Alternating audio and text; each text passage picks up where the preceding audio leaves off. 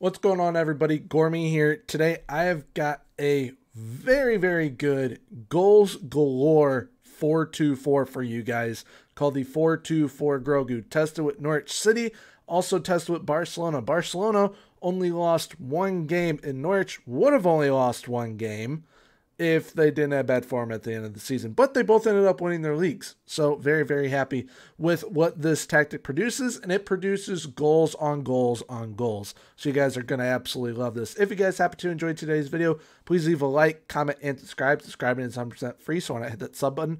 Also, if you guys would like to download this tactic, I'll be linking my Discord down below in the description. That is where you guys will be able to find the tactic at. But without further ado, let's get into the video.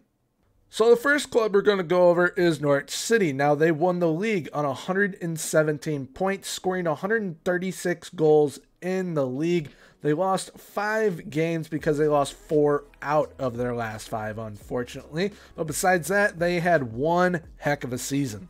And when it comes to that goals column, they dwarfed the next team for most goals. Norwich had 136 goals for, Watford only 80. Norwich City were also in most possession with 55%. They were also in most dribbles made, coming in 5th with 797. And they had 17 clean sheets overall, coming in 5th. When we look at overall player performances, Teemu Pukki and Adam Ida both had 32 goals each, and Josh Sargent had 21. For most assists, Marcelino Nunez had 14, Teemu Pukki with 13, Dimitris Giannoulis with 11, same with Josh Sargent. Most player of the match performances, Teemu Pukki had 10 and Adam Ida with 7. Most key passes, Marcelino Nunez absolutely blew away everyone else. He had 228. Next highest was 123, but we do have another player on here, and that is Max Aarons with 108. For most dribbles made, the wingbacks from this tactic performed very well. Max Aarons with 186 and Dimitris Giannoulis with 153.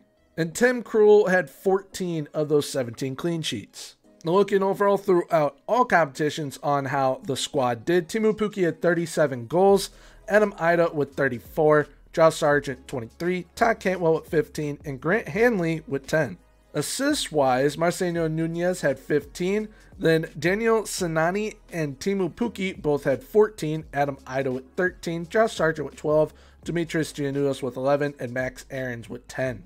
The highest average rating for the squad was Mr. Teemu Pukki with a 7.59. Getting into the second club that we tested with FC Barcelona, they won La Liga on 103 points. They had 143 goals for, which is absolutely insane. They only lost one game to Valencia 2-0, and unfortunately it was within their last 5 games, or else they would have had one heck of an invincible season. Now, they had 143 goals overall within the league, and Real Madrid were second with 86. So big difference right there. They were also in most dribbles made with 638, coming in 5th, and came in 5th for most clean sheets with 14. Player-wise, Robert Lewandowski lived up to his nickname that Thomas Muller gave him of Robert Lewandowski. He had 57 goals within the league, which the next highest after that was 24 from Edinson Cavani. Memphis Depay was also in there in the top 4. He had 18 goals. Most assists, Ousmane Dembele had 21, Rafinha with 13. Then we have Memphis Depay with 11 and Jordi Alba with 10. Mr. Robert Lewandowski had 16 player of the match performances, blowing everyone else away. Most key passes, Rafinha with 123, Ousmane Dembele with 105, and Jordi Alba with 95. And for most clean sheets, Marc-Andre ter Stegen was in there. He came in 5th with 13 of those 14 clean sheets. Now, looking at how the whole team performed throughout all competitions, Robert Lewandowski had 67 goals overall. Memphis Depay with 25, Ferran Torres with 15, Ousmane Dembele with 13. Ousmane Dembele also had 22 assists, the most on the team. Rafinha had 15, Jordi Alba with 13, Memphis Depay with 12, and Ansu Fati had 10. Average rating-wise, though, Lewandowski had a 8.17 throughout all competitions, which is absolutely insane. His average match rating within La Liga was a 8.37, which is just, those are monster numbers. Now, besides just winning the league, Barcelona also won the Spanish Super Cup. They did get knocked out early on in the Champions League, unfortunately, but at least they went through, which in reality they did not. They got knocked out by Liverpool, unfortunately for them, but for me, a Liverpool fan, that is pretty nice. But now, let's get on to the tactic. So like I said earlier, it is called the 4-2-4 GROGU. Very, very attacking. Is played with a positive mentality, but you can definitely use an attacking mentality. But to get that little bit of defensive edge with it, definitely go positive. Would not recommend going balanced. Definitely stick positive or attacking because this tactic is absolutely absurd. But getting into the tactic, we've got an advanced forward on attack up top with a pressing forward on attack up top. You're definitely going to want to have one strong striker and then one pacey striker. That is kind of how Norwich City and Barcelona got away with using this tactic, is that that is how the striker duo was working. And it's very, very good.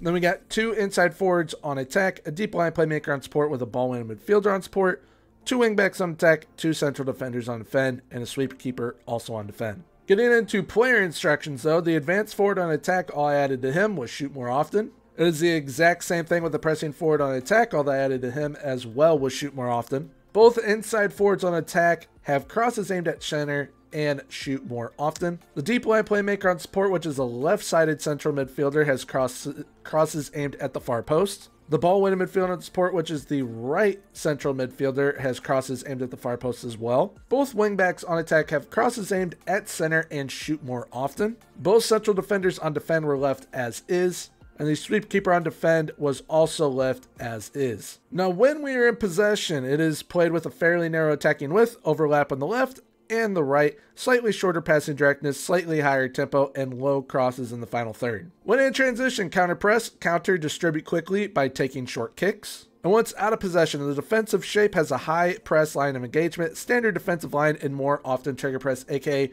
more often press and intensity. So the set pieces for this tactic are my elite set pieces for FM23. I make a variation of them every single year that I've been doing Football Manager content. So that's FM21, 22, now 23. Made a video for it, which is the previous video. If you guys would like to check it out, I'll be linking it at the end of the video, as well as down in the description for you guys to check out if you guys want to see how I go about making my set pieces and whatnot.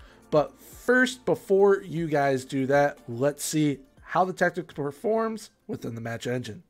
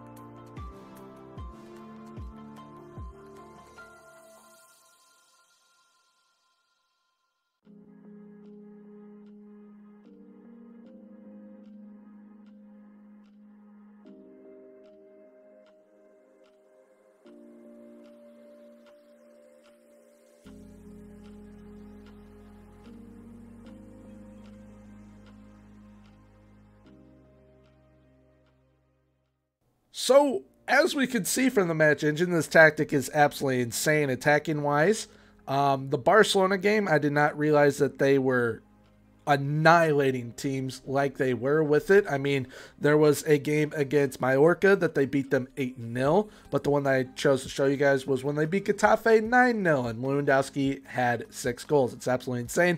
Norwich City also look absolutely unbelievable, so definitely make sure to give this tactic a go. Once again, it's called the 4-2-4 GROGU. That is what it will be called in the Discord when you guys go to download it, if you guys wish to do so. But if you guys did happen to enjoy today's video, please leave a like, comment, and subscribe. Subscribing is 100% free.